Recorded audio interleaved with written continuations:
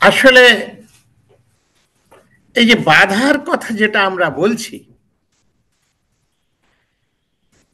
এটা একটা স্বাভাবিক নিয়ম। কোনো কিছু নতুন এলে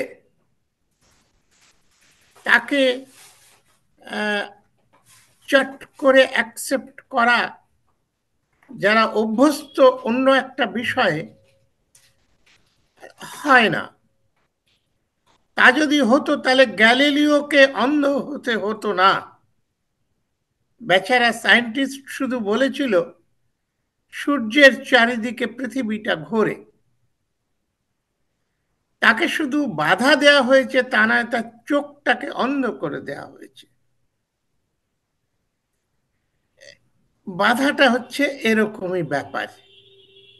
যা কিছু পৃথিবীর মাটি ছেড়ে উপরে উঠতে চাইবে, মধ্যাকর্ষণ শক্তি তাকে বাধা দিয়ে মাটিতে ধরে রাখবে।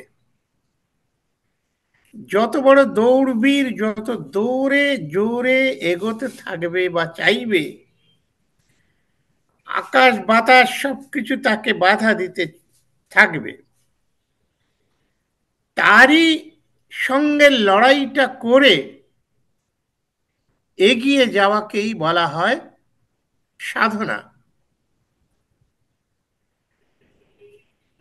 ফুটবলে যদি দুটো টিম না থাকতো, অফেন্স ডিফেন্স, তাহলে গোল, ফাঁকা মাঠে গোল দিয়ে যা হতো তাকে খেলা বলা হয় না। তাকে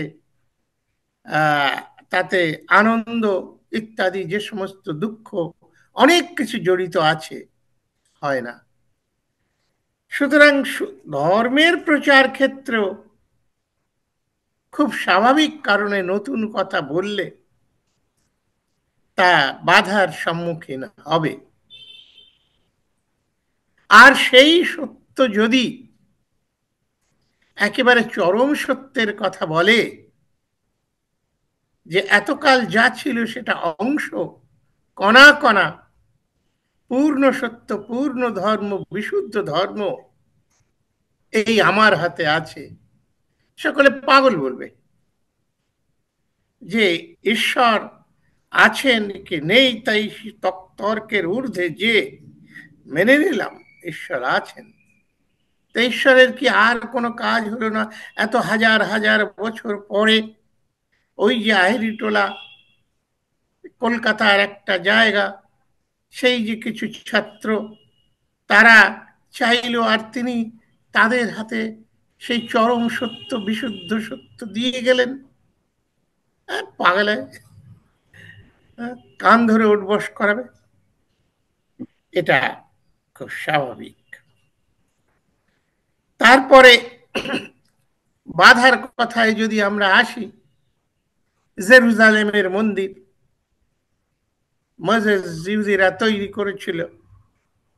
জেসাস ক্রাইস্ট যখন তরুণ বালক বলা যায়, সেখানে যে যে ওই যে কদাচার এবং সেই যে পুরুতন্ত্রের এক্সপ্লয়টেশন, মিথ্যাচার এবং ব্যবসা, তার প্রতিবাদ করেছিলেন। এটা কি করছো? এটা তো ঈশ্বরের স্থান, এখানে তো স্পিরিচুয়ালিজম এর কথা হওয়া দরকার, তোমরা এসব কি করছো?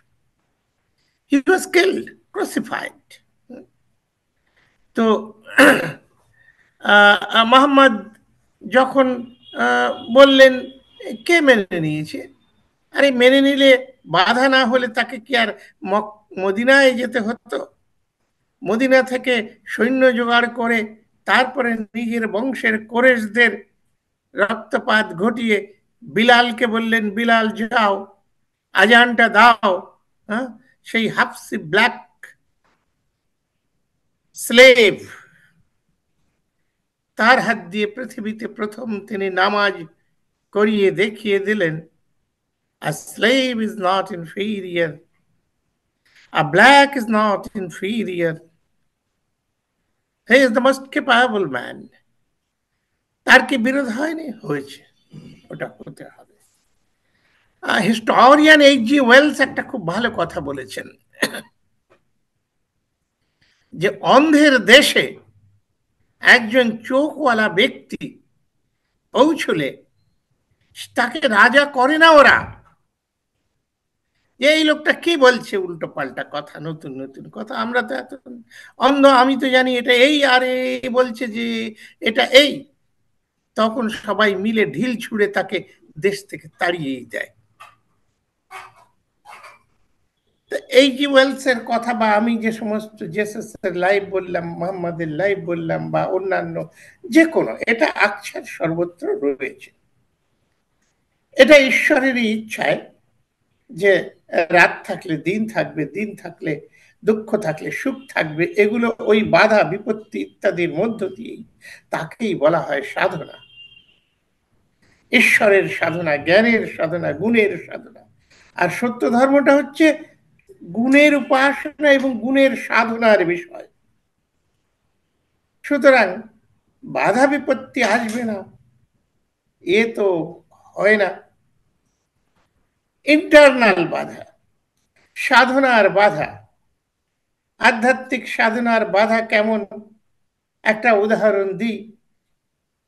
একজন সত্য ধর্মাবলম্বী যথেষ্ট উন্নতিশীল দ্বিজেন্দ্রলাল বিশ্বাস, অধ্যাপক, ঢাকা ইউনিভার্সিটির ফিলসফিতে ফার্স্ট ক্লাস ফার্স্ট পেয়েছিলেন তিনি। তাকে একদিন মহাত্মা নিবারণ বললেন, দ্বিজেন, আজকে তুমি রাত্রে রাত 12টাকে মাঝখানে রেখে 3 ঘন্টার জন্য উপাসনায় বসবে। তো দ্বিজেন্দ্রলাল সেদিন অনেক তো রাত, সারা রাত উপাসনা করেছে, সত্য ধর্মাবলম্বীদের এটা করা অভ্যেস আছে, সারা রাত। তো নিঃশব্দে উপাসনা করে। উনি ওই দিন বসেছেন, বলেন যে বড় জোর আধা ঘন্টা আমি আর বসে থাকতে পারিনি, নিদ্রায় আমাকে একেবারে অভিভূত করে ফেলেছে, বশীভূত করে ফেলেছে। মনে হচ্ছে যে আমার চারপাশে যেন ঘুমের কতগুলো ম্যাগনেট ছড়ানো রয়েছে, আমাকে টেনে ফেলে দিচ্ছে। এবং তিনি ঘুমিয়ে পড়েছিলেন। যখন উঠেছে তখন 1টা বেজে গেছে। তার মানে ওই 3 ঘন্টা, 12টাকে মাঝখানে রেখে এ পাশে 1 ঘন্টা, ও পাশে 1 ঘন্টা, 1.5 ঘন্টা, 1.5 ঘন্টা চলে গেছে। পরের দিন মহাত্মা নিবারণ জিজ্ঞাসা করলেন, দ্বিজেন কি হলো? বলে, মাস্টারমশাই, আমি তো কখনো ঘুমোই না, কিন্তু কালকে তো আমি বসে থাকতে পারিনি। কি হলো? বলে, ও হয়, তুমি আজকে আবার চেষ্টা করো। It happened same thing, he failed. এই যে বাধা, এই যে সাধনার, এই তুমি যে লন্ডন থেকে লয়ার হয়ে এসছো, কত বাধা এসেছে, তারপরে তোমাকে কত রাত জেগে সাধনা করে ওটাকে উত্তীর্ণ হতে হয়েছে। দ্বিজেন্দ্রনাথ দ্বিতীয় দিনও ফেল করলেন। তৃতীয় দিন মহাত্মা নিবারণ শুধু একটুখানি ওকে বলে দিল, তোমার শক্তিতে তো কুলোচ্ছে না, তো গুরুকে স্মরণ করো। তৃতীয় রাত্রে দ্বিজেন্দ্রলাল ওই যখন ওইভাবে পড়ে যাচ্ছে, তখন ওই বলে উঠেছিল যে, গুরুদেব, আমার শক্তিতে হচ্ছে না। তো যখনই উনি এটা বলেছেন, তারপরেই দেখছেন যে উনি দাঁড়িয়ে আছেন, সামনে খুঁটিতে একটু ঝুঁকে দ্বিজেন্দ্রলাল বসে আছে। অর্থাৎ উনি একটা সিদ্ধি পেলেন, ওই দেহ ছেড়ে নির্গমন।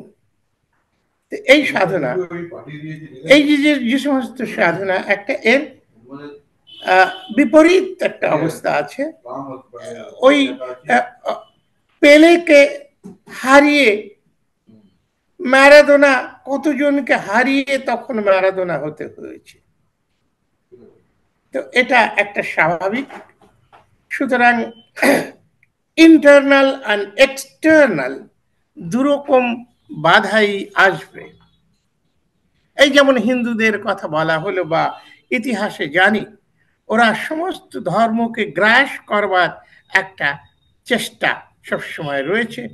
হাইজ্যাকিং আদার্স, প্রথমে তো দেবে না তাকে বাড়তে, বাধা বিপত্তি যখন দেখছে যে পারা যাচ্ছে না, তখন তাকে হাইজ্যাক করে, বলে হ্যাঁ আমারও তো ওটাই, আমিও ওটাই বলি, ওই ধর্মটা আমারই ধর্ম।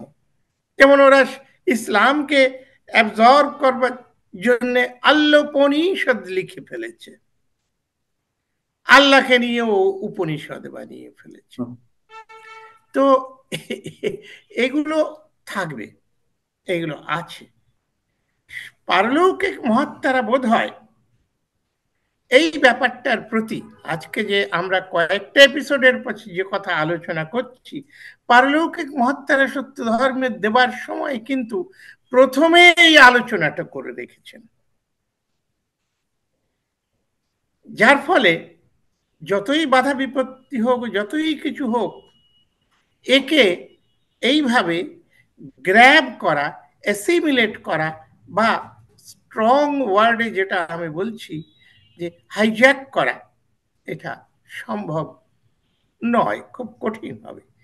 কারণ পারলৌকিক মহাত্মারা প্রথমেই মুখবন্ধে বলছেন যে এই বিশুদ্ধ ধর্মের মধ্যে সাকার উপাসনা নাই, যোগ সাধনা নাই, জাতিভেদ নাই, নির্বাণ বা ঈশ্বরে লীন হওয়া নাই। তারপরে আবার বলছেন যে এই ধর্মে, হিন্দু ধর্মের যে চতুর্বেদ আশ্রম আছে তা নেই।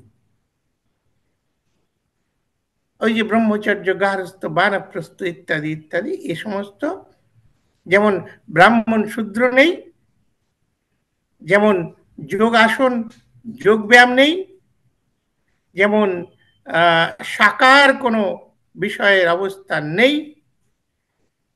তারপরে বিশেষ করে বলছে, এই কটা কথা বলার পরে সম্প্রতি বক্তব্য এই যে সত্য ধর্ম পৃথিবীর সমস্ত প্রচলিত ধর্ম অপেক্ষা সত্য ও উৎকৃষ্টতম, তাহা প্রথম পরিচ্ছেদে বর্ণিত হইবে। এক্ষণে কেবল উহা যে অন্যান্য প্রচলিত ধর্ম অপেক্ষা বিভিন্ন, তাহাই প্রদর্শিত হইতেছে। অর্থাৎ ইট ইজ টোটালি ডিফারেন্ট, শুধু ভিন্ন নয়, বিভিন্ন।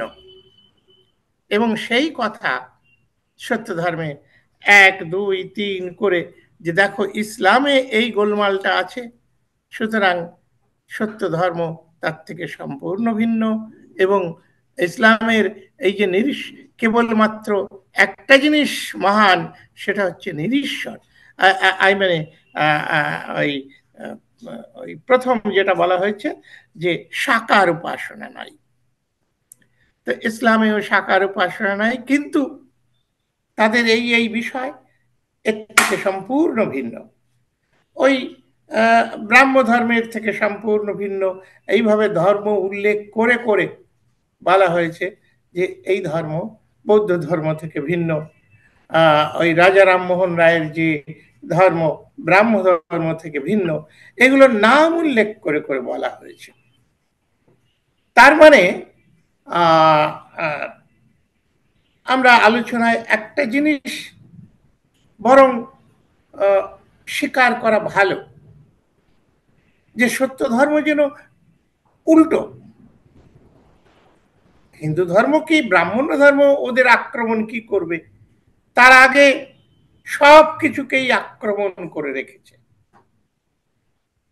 সত্য কথা ঠিক আছে, কিন্তু সেই সঙ্গে সঙ্গে অন্যান্য ধর্মের, তা না হলে ওই জিনিসটা বোধহয় প্রতিষ্ঠিত হয় না, যে এত হাজার বছর পরে, এত ধর্ম, এত মত, এত কথা থাকার পরে সত্য ধর্ম এলো কেন, কি দরকার। তো সেটা বোঝাতে গেলে আরো অনেক প্রয়োজনে এই বিষয়গুলো স্পষ্ট করে আলোচনা হয়েছে। এবং এতে তো তৎকালে প্রচলিত যে সমস্ত ধর্ম ছিল, বিশেষ করে সত্য ধর্মাবলম্বীরা যেখান থেকে উঠে এসেছে, তারা সব বৈষ্ণব পরিবারের ছেলে। ওই দ্বিজেন্দ্রলাল এক বড় বৈষ্ণব পরিবারের ছেলে। তারপরে আরেকজন বড় বৈষ্ণব পরিবারের ছেলে, তিনি সত্য ধর্ম গ্রহণ করছেন। তার নাম ডাক্তার জ্ঞান বিশ্বাস, সাচিয়াদা অঞ্চলের, যিনি ওই সাচিয়াদা অঞ্চলের ম্যাক্সিমাম সত্য ধর্মাবলম্বী তৈরি করেছিলেন। ওই জ্ঞান ডাক্তার ভয়ঙ্কর ভক্তিপরায়ণ, যুক্তিবাদী বৈষ্ণব। তার একমাত্র আরাধ্য দেবতা ভগবান শ্রীকৃষ্ণ। তার ওই গুণপনা দেখে সাচিয়াদাহ স্কুলের ইংরাজি টিচার ভুবন মোহন গাঙ্গুলি, তিনি ওরকম প্রচারের জন্য ঘুরতেন। একদিন ওনাকে বললেন যে তুমি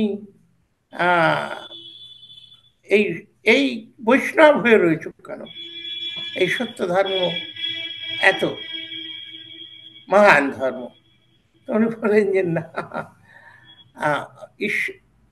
শ্রীকৃষ্ণ তো ঈশ্বর, আমার ঈশ্বর, তোমরা এসব কি বলছো? মশাই সাধারণত যুক্তি তর্ক দেখাতেন, যেমন আমরা দেখাই, কিন্তু ওনার ক্ষেত্রে উনি বললেন, জ্ঞানবাবু, আপনার মধ্যে যে ভক্তি, যে বিশ্বাস আছে, যে পবিত্রতা আপনার মধ্যে বিরাজ করে, সত্য ধর্মের এই অনুসারে যদি আপনি 15 দিন কাজ করেন, তাহলে আপনি জানতে পারবেন শ্রীকৃষ্ণ কে এবং সত্য ধর্ম কি। জ্ঞান ডাক্তার একরকম চ্যালেঞ্জ গ্রহণ করে 15 দিন সত্য ধর্ম যা যা ভাবে যা বলা আছে তাই করেছেন। এবং 15th ডেতে আমরা সবাই শুনেছি, বিশ্বাস করতে অসুবিধে নেই, 15 দিনের মাথায় একজন তার সামনে এলেন, আপনি কে? আমি শ্রীকৃষ্ণ। সে কি, আপনি ঈশ্বর নন? বলেন, না, আমি ঈশ্বর নই, আমিও একজন উপাসক। হলো, তাহলে এই সত্য ধর্ম কি? এটা বিশুদ্ধ ধর্ম এবং জগদীশ্বরের প্রেরিত ধর্ম, অভিপ্রেত ধর্ম, প্রেরিত না, অভিপ্রেত ধর্ম। এই যে যে একজন ব্রাহ্মণ্যবাদী শ্রীকৃষ্ণকে চলেছে এতকাল, একজন প্রতিষ্ঠিত ডাক্তার, ওই অঞ্চলের শ্রদ্ধেয় ব্যক্তি, সে উল্টো চ্যালেঞ্জের মাঝে পড়ছে। এমনকি সব থেকে যিনি বোধহয় বেশি প্রচার করেছেন, তিনি হচ্ছেন জগৎবন্ধু বিশ্বাস। তিনি বিদ্বান ছিলেন, তখনকার দিনের বিএ পাস, এবং ল ও পড়তে গেছিলেন কলকাতায়, কিন্তু ছেড়ে চলে এলেন যে সত্য ধর্ম প্রচার এখনই শুরু করতে হবে। সুতরাং উনি কোনো চাকরি নিতে যাননি, খুব বুদ্ধিমান ছিলেন। উনি স্কুলে টিচার ছিলেন, দুটো কারণে বিভিন্ন স্কুলে গেছেন। সেই অঞ্চলের লোককে সত্য ধর্ম শেখানো, ওই উঁচু ক্লাসের ছাত্রদের সত্য ধর্ম শেখানো, এবং তাদের বাবা মা গার্জিয়ানদের শেখানো। প্রবল বৈষ্ণব পরিবারের ছেলে, যখন বৈষ্ণবেরা যুক্তি তর্কে হেরে যেত, তখন ওই একটু গালাগালি দিয়েই ওনাকে তারপরে ওরা চলে যেত। এই তুই কেন এসব করছিস? তুই তো অমুক বৈষ্ণবের বাড়ির বড় ছেলে, এ তোকে মানায় না। তা এইভাবে আমি তো দেখি সত্য ধর্ম হু করে বেড়ে গেছে। আর তখন কিছু কিছু বৈষ্ণব মহল থেকে প্রতিবাদ, যুক্তিতর্ক, বাধা বিপত্তি দিতে আসতো। সেই বাধা বিপত্তি এরা, আমি শুনেছি দ্বিজেন্দ্রলালের কাছে মোটামুটি করতে হতো, কিন্তু খুব একটা ঝামেলা কোথাও হয়েছে এমন শুনিনি।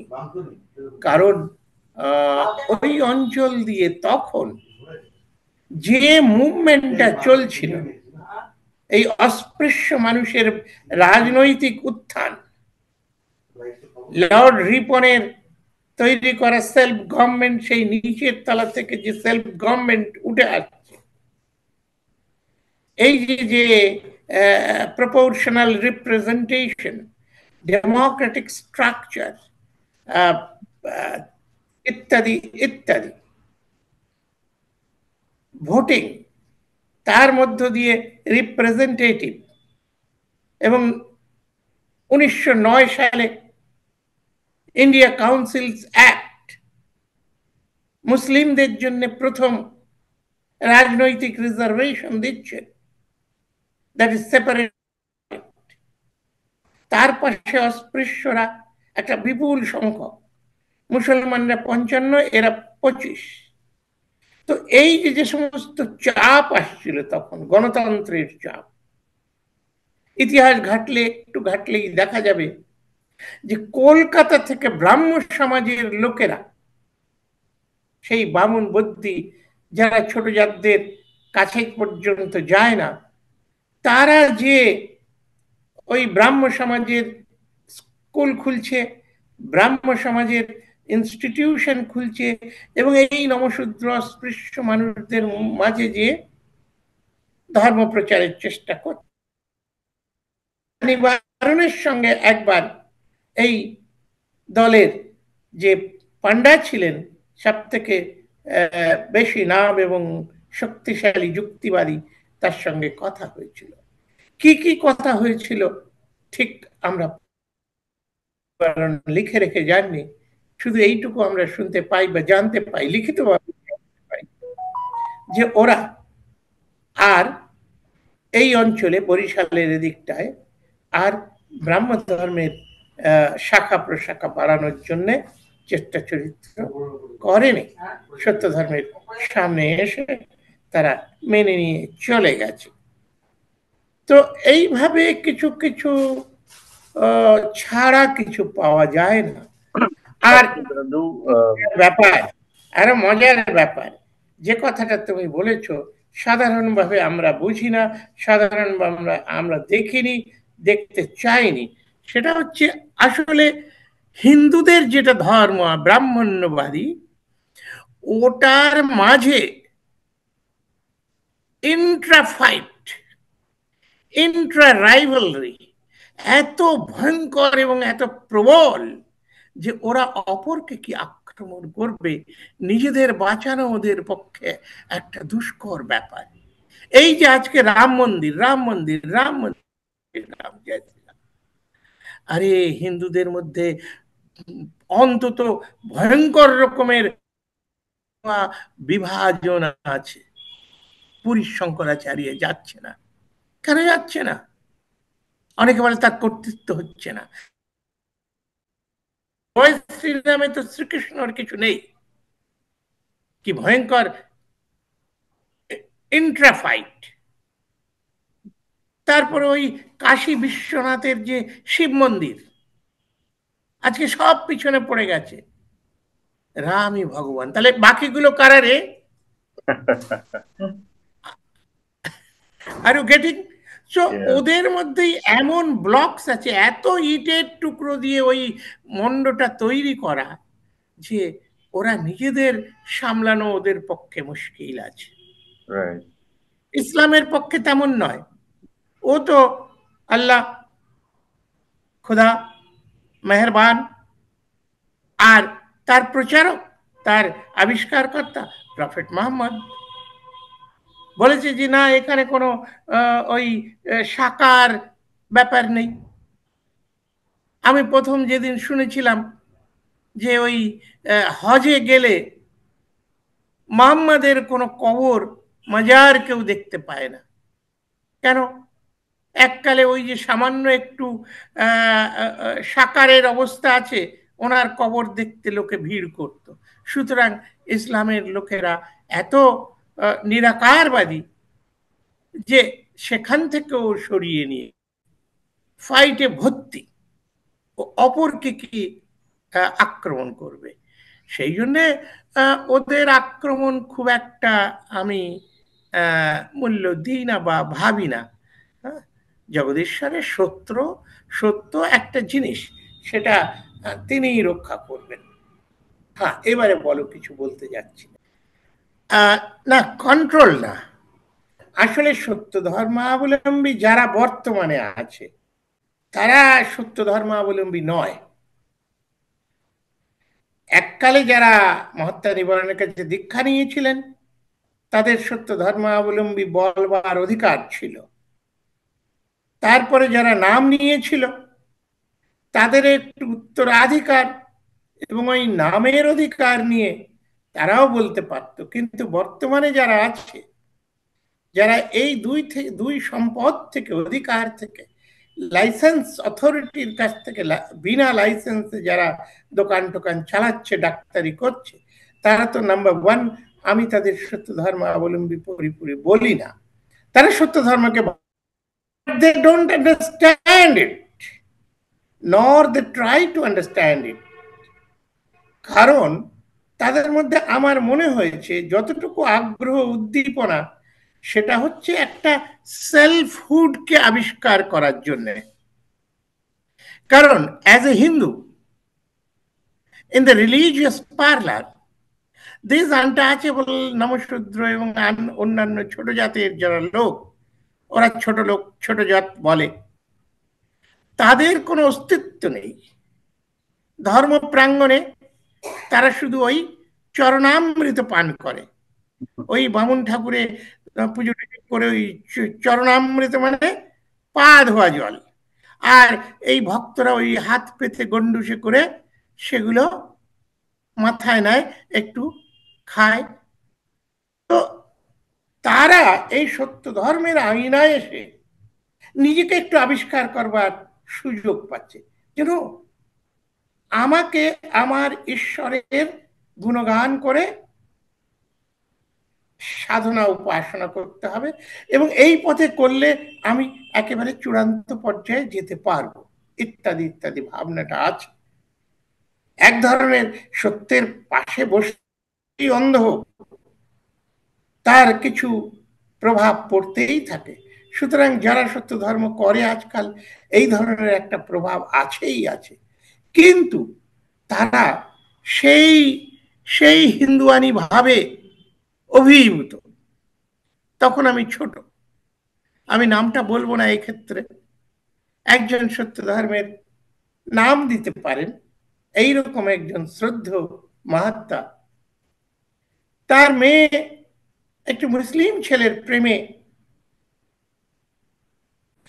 সত্য ধর্মের প্রেমের এতে বলা হয়েছে বিবাহ তার জন্য স্ত্রী গ্রহণ করতে হয়, পুণ্যাম্ন নরকাত্রায়তি, ওই নরক থেকে উদ্ধার করবে সন্তান, পুত্র। সেই জন্যে কিন্তু সত্য ধর্মে পরিষ্কার বলা হয়েছে প্রেম অনুশীলন করবার জন্যে এই একটি পুরুষ নারী রত্নকে, এক নারী রত্ন এক সৎ পুরুষকে বিবাহ করবে। সত্য ধর্মাবলম্বী হয়েও এরা রাজি হয়নি, সে প্রচন্ড তাই নিয়ে। তো আমার বাবা, যারা আমার চারপাশে, আমি তখন ছোট, দেখতাম তারা খুব ক্ষুব্ধ যে উনি এটা কি করছেন, কেন করছেন এরকম। তো মেয়েটা যখন ভালোবাসে, সে বুদ্ধিস্ট কি ক্রিশ্চিয়ান কি ইসলামিক বয়, তো এইরকম সত্য ধর্মাবলম্বীরা সচেতন ভাবে নয়। যেমন আমি একটা উদাহরণ দিই, তখন ওই শতবার্ষিকী সেক্রেটারি, ওই যার কথা বললাম জগৎবন্ধু বিশ্বাস তার ছেলে, তখন সেক্রেটারি। তো একদিন আমি বললাম, মামা আমরা তো হিন্দু নই, আমাদের এই কাজগুলোর দিকে বেশি নজর দেওয়া ঠিক নয়। বলো, আমরা হিন্দু না তো কি? আমি তখন বোঝালাম, উনি সঙ্গে সঙ্গে সেগুলো মানলেন। আমি ছোটবেলা থেকে একজন দোকান ছিল, এখন বর্তমানে যে সত্য ধর্ম নাম দেয়, দীক্ষা দেয় নিখিল হীরা, তার কাকা সচিন হীরা। তা একদিন আমি বলছি, কাকু আমরা তো হিন্দু নই। উনি একেবারে আকাশ থেকে পড়লেন, সে কি কথা, তুমি কি বলো, আমরা হিন্দু না তো কি? ঠিক আছে। না কাকু আমরা হিন্দু নই। তো উনি তো বেশি লেখাপড়া জানেন না, ওনার সঙ্গে যুক্তি তর্ক করিনি। আমার সেক্রেটারিকে যখন দেখালাম, তখন বলে, হ্যাঁ ঠিক বলেছ। যখন সত্য ধর্মের শতবার্ষিকী হচ্ছে, বহু লোক বাংলাদেশ থেকে এসেছে। ওই যেমন কোন রাস্তায় এসেছেন, কিভাবে এসেছেন সন্ন্যাসী আমরা জানি না, যারা জানি তারা অনেকে এসেছে। তো ওই চিন্ময় বিশ্বাস সেক্রেটারি, জগবন্ধু বিশ্বাসের ছেলে, ভালো চাকরি করতেন। উনি আমাকে ডেকে নিয়ে গেলেন, মামা দেখে যাও এরা কি বলে। তো ওনার বাড়ির রকে অনেকে বসে আছে, জিজ্ঞেস করো। বলে, এই তোমরা তো হিন্দু না? আর সবাই একসঙ্গে এক করে উঠেছে প্রতিবাদ, আরে হিন্দু না তো আমরা কি? তারপরে শতবার্ষিকী হয়ে গেল। হয়ে যাওয়ার পরে একটা মিটিং হচ্ছে, এক্সিকিউটিভ কমিটির মিটিং, মানে বেশি লোক তো আসবে না। সেখানে আমি পৌঁছেছি, ওই সেক্রেটারি পৌঁছে। তা বলছে, মামা এই যে এই ছেলেটি হচ্ছে ভুবন বাবুর ছেলে, ভুবন গাঙ্গুলির একমাত্র ছেলে অরুণ গাঙ্গুলি। আমি বললাম, আচ্ছা। আমার খুব আনন্দ হলো যে তাহলে একজন ইয়াং সাথী পাওয়া গেল। তারপরে সেক্রেটারি বলছেন, মামা তুমি যে বলো আমরা হিন্দু না, ও ও তো মানে না। তো আমি বললাম যে, অরুণ বাবু আমরা হিন্দু না তো কি? তা উনি যুক্তিতর্কের মধ্যে গেলেন না। উনি বললেন, আমার বাবা তো কখনো বলেনি যে আমরা হিন্দু না। তো এই যে যে তার মানে ভুবন গাঙ্গুলি মশাই তার ছেলেকে কোনোদিন বুঝতে দেননি বা বলেননি যে এটা হিন্দু ধর্ম নয়, এটা সম্পূর্ণ একটা নতুন বিশুদ্ধ ধর্ম, তার বিশুদ্ধিকরণ, সেগুলো আলাদা যাব। অ্যাটলিস্ট এটা যে একটা আলাদা, তোমার যে একটা আলাদা আইডেন্টিটি, এটা ভুবনবাবু তার ছেলেকে বলে যাননি। আর অরুণ গাঙ্গুলি এখনো বেঁচে আছে, বোধ হয় 82-85 বছর বয়স হয়েছে।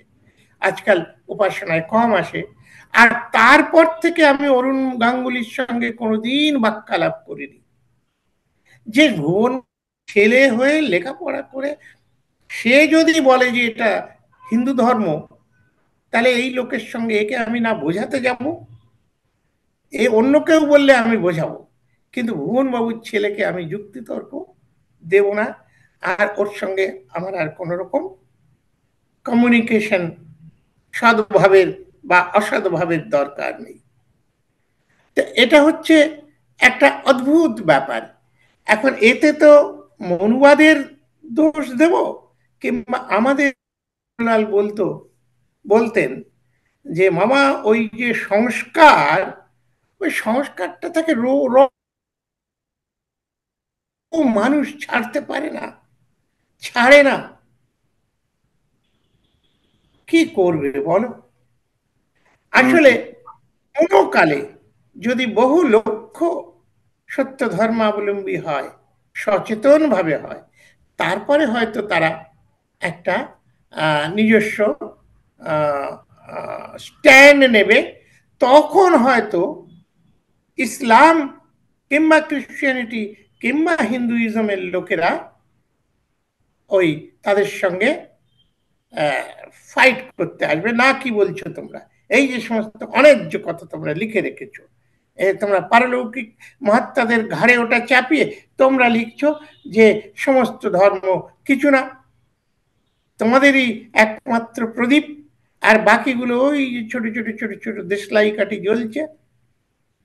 তোমরা পেয়েছো সেই পর্যায়ে এখনো সত্য ধর্মাবলম্বের ভেতরেই সেই চেতনা খুব প্রখর এবং প্রবলভাবে আসে।